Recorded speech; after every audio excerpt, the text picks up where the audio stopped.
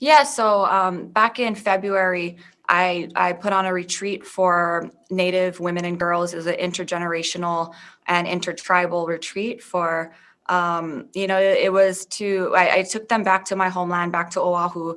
And, these were women and girls from nations all over the world, including, the Lakota and Dakota nations in the Midwest. I had members Kumeyaay Nation in Southern California, and again, from all over the world. And I took them back home to Hawaii to put them through a women's retreat that would encompass self-love, self-discipline, self-defense, and, protection of the sacred, which included our land and, our bodies as women. So anyway, that was part of my scholarship program that I do outside of the cage. And unfortunately, we haven't been able to do anything because what my scholarship provides is travel opportunities for these girls.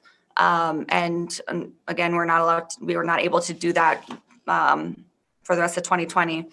But, I have talked about my next goal or my next endeavors. I do want to rent a trailer or a big RV or something, and I want to do a cross-country road trip and visit reservations and put on free self-defense seminars for the children and for the women out there.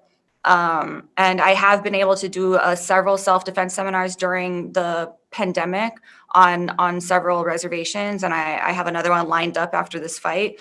And I don't charge anything for these seminars because as long as it's involving Native women and girls, because statistically that demographic faces the highest rates of violence. I don't charge anything because that's not how I make my money, and this is how I give back. So keep an eye out. Hopefully I can do it in 2021, my cross-country road trip to visiting reservations across the nation.